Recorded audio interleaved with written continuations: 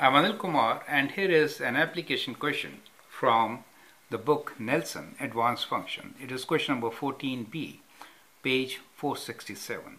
The question is, the function s of d equals to 93 log of d plus 65 relates the speed of wind s in miles per hour near the center of a tornado to the distance that the tornado will travel, d in miles. If the tornado has sustained speeds or winds of approximately 250 miles per hour, estimate the distance it can travel. So in the given formula, we are given the speed of the winds and we need to find distance it can travel. So let's copy the formula first. It is s of d equals to 93 log of d plus 65.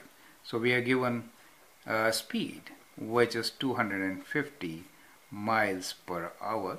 We need to find what distance is, correct? So we can actually rearrange this equation and then calculate. So we can write 93 log of d is equals to s of d minus, we'll bring this on this side, 65, correct?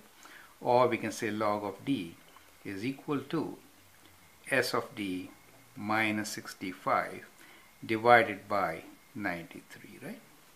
So that means we can find ds, power of this, correct? That is how we will solve it. Now let us substitute the values and simplify this first. So s of d is 250, so we have 250 minus 65 divided by 93. And we'll write it on the right side and then solve it further. So what we get here is log of d is equal to, let me calculate this, 250 minus 65 divided by 93 is equal to, let's write it in decimals, 1.989. Let me write 1.989. 1.9892.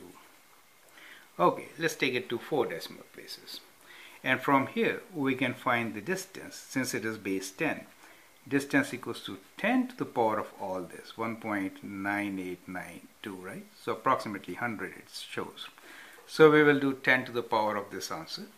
So we have 10 to the exponent of the answer, which is equals to 97.55, and the units are miles, so miles.